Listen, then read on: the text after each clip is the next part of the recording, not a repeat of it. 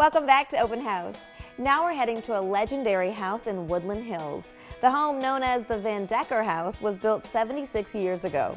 Reportedly, Clark Gable, Wayne and Humphrey Bogart used to hang out there. It's one of the largest private residences built by modernist architect Rudolf Schindler. Now, a few years ago, construction executive Fran Gamwell bought the landmark property and fully restored it, in what he says was a true labor of love. Hi, I'm Fran Gamwell and welcome to my historic home, just renovated here in Woodland Hills, California. This is the Dekker House, designed for Albert Dekker, who was a well-known character actor in the 30s and 40s. Designed in 1939 by Rudolf Schindler, the master architect and one of the founders of modernism architecture. The house became quite a hangout for a lot of the Hollywood actors of the day. Let's go inside and take a look, because there's a lot more to see. Here in the living room, you come up the main stone staircase, and framed with the staircase is the main stone fireplace. The other thing that's great about this is this fantastic two-level geometric beamed ceiling and this amazing bank of windows with distant views of the San Fernando Valley and the mountains. So in this area here, in front of the fireplace, we've kept things very simple. In fact, this whole house is about simplicity. The rock wall is typical of some of the texture that Schindler would bring, as well as the kind of slatted look to the wood walls. One of the challenges we faced was to make this very large volume space feel more intimate. And we did that by breaking this down into really two seating areas.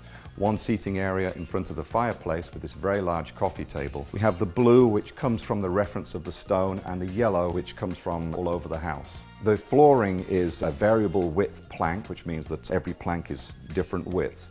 When you sit in the space, you do truly feel with the windows that you are outside all the time.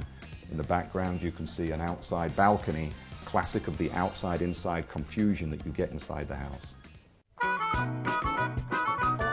Just off the living room is the dining room. Some of the key features here are the built-ins and the furniture, which of course we did in the style of Schindler. As you can see, they're very triangulated, and it's a design that he came up with for another house. But it's very simple designs. Everything is made of plywood. In the background you can see a breakfast balcony that is also on the east side of the building, so you catch the sunrises in the morning.